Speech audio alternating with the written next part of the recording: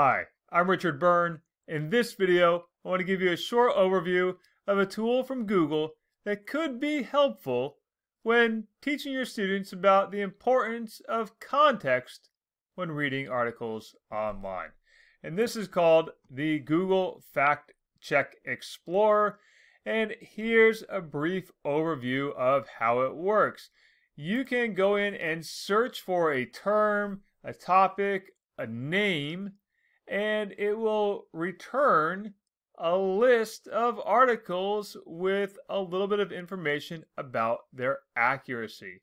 Now you can use this for serious topics, like perhaps you want to search for Brexit, and you'll see here that as we scroll down to this one here, our full fact rating, this is not quite true, and it has a little more information about that.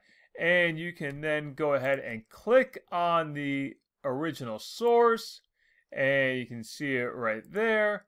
And you can go through here and click for more things from full fact, from the fact checker. Now, you can also use this for lighter topics, like perhaps baseball. And you can see here some articles about baseball and something that Joe Biden may have said. And you can see here it's missing context is the rating there. And down here you see this next one, your fact check rating is false. And again, you can click through to that article.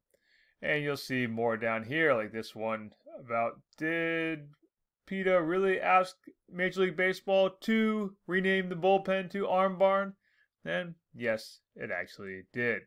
Now, you can explore all the fact checking and fact checkers by going to the About tab up here, which will give you all the information about how this tool actually works and how the fact checking is submitted. So it's called Fact Check Explorer. You can find it with the link that I have right down below.